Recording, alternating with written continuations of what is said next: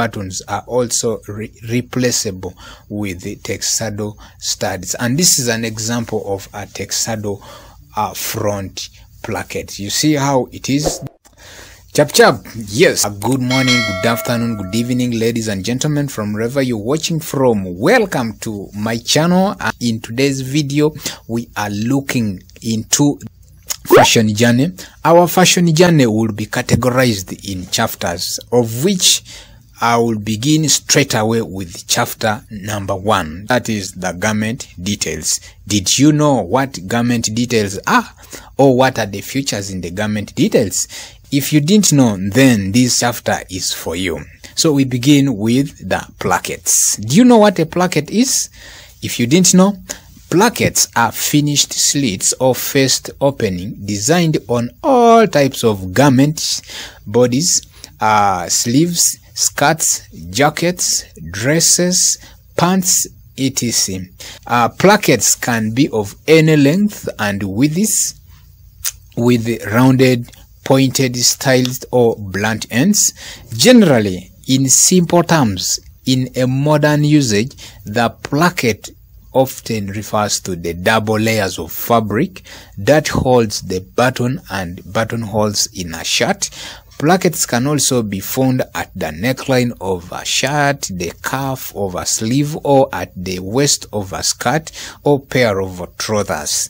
So, ladies and gentlemen, plackets are almost always used to allow clothing to be removed easily, but are sometimes used purely as a design element. Yeah, I agree with this, and you have to also agree with this, that plackets sometimes are used as a design element. Even me, I always use them as a design element, and I have not got any problem with that. Then also, modern plackets often contain fabric facings or attached bands to surround and reinforce fasteners such as the buttons and buttonholes, also snap buttons or the zippers. So, ladies and gentlemen, just the brief intro about plackets, and I will be sharing with you also still the types of plackets. Did you know the types of plackets, or you just see them on shirts, or you just enjoy manufacturing them? So if you didn't know the types of plackets, here are some of them. I bring you the regular shirt plackets, of which the regular shirt plackets, I have still categorized them into numbers. So number 1, we have the front placket. The front placket is the most popular type of a shirt placket. It has a very business-like, dressy appearance. The placket fabric is folded back outside and sewn to the rest, but it can also feature a separate piece of fabric to create the same look. So get to know, and this is an example of a front placket. This one, as you see how it is, so that's the front placket. Number 2 of our regular shirt plackets is the no placket. Sometimes people call them the French front. The French front, or the no placket, this is a sophisticated shirt placket that creates a clean one-piece fabric look, because the placket fabric is folded back and sewn from the inside. Then the plain design looks very elegant, but it is often used on casual shirts, and it might be a bit trickier to iron this kind of shirt placket where you cannot reach the underside, but it is nothing a true gentleman could not wear. And this is an example of a no placket or French front. This is how it looks. So how beautiful it is. You apply it on your cloth or in your project, you will really see the nice outcome, and you will continue manufacturing them in this format. Ladies and gentlemen, the third regular shirt placket that I have in my list, we have the covered plackets. Sometimes some people call it fly front. Fly front has an additional piece of fabric to cover the buttons below it. A covered shirt placket is a very stylish a stylish choice and one of the most formal options, even though it is not very common. It gives you the cleanest look you can achieve. Due to its formality, this type of shirt plackets is often associated with the tuxedo events.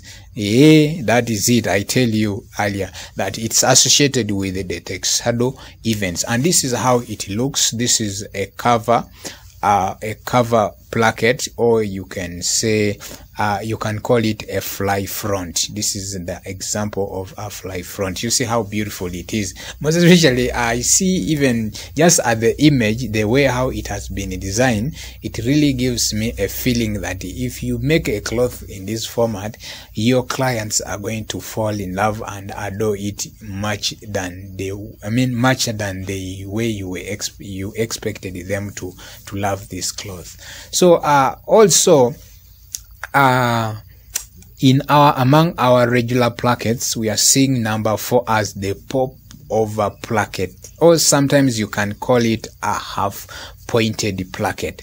This sporty and informal shirt placket is often used on casual shirts. The fabric is also folded back to create the front placket look, but the lacing part is shorter and features only 3 buttons. Comfortable to put on. Just pop the shirt over your head and close the 3 buttons. This is how I hope you have seen even how it is. You see the 3 layout of the button. You leave this one at the extreme end, but from the placket you have this 1 button, 2, 3, and it has this point. So if you make it also, it's good. Actually, I think you can design it on the polo shirts and the some tunic clothing. They can work well. Ladies and gentlemen, the last regular shirt placket I have in my list is the pleated tuxedo front.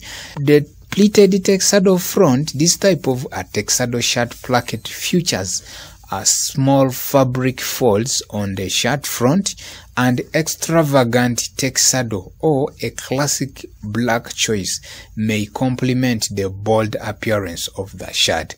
Similar to the plain tuxedo front, the top 4 buttons are also replaceable with the tuxedo studs, and this is an example of a tuxedo front placket. You see how it is. These are strips, as you can see. These are strips or the pleats that help in giving a tuxedo shirt a nice look, as you have seen.